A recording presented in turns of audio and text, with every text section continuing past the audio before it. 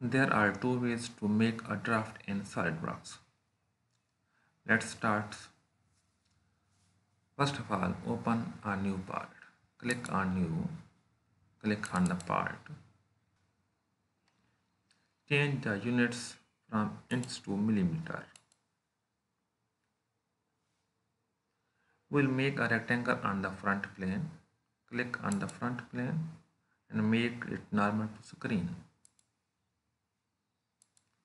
Again, click on the front plane and sketch. Select the rectangle and select the rectangle with center option. Click on the origin and draw a rectangle. Okay. So now we will assign the dimensions. Click on Smart Dimensions. Vertical, that is 40.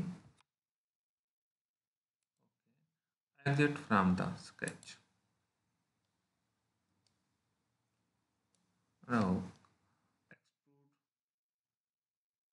define the depth of extrusion. Let's suppose that is 100, or it may be 150. Set the degree of draft. Let's suppose this is 3 degree.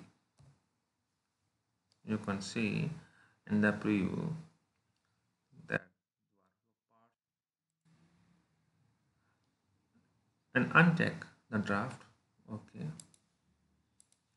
you can see that there is no draft because we have unchecked the draft.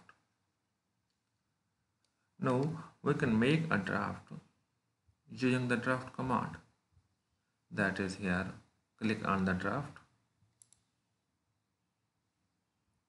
and select the draft angle, that is 3 degree, and select the neutral plane. Now select the faces to draft. So these, select these faces.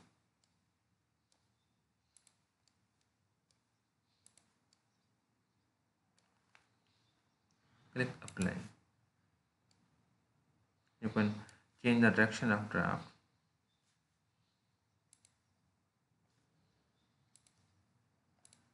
So you have see how we have applied the same draft.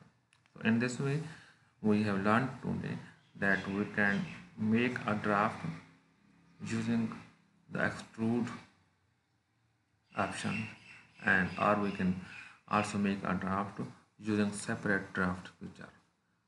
I hope you will be like and you will like and share my video. Thank you for watching. Okay, bye.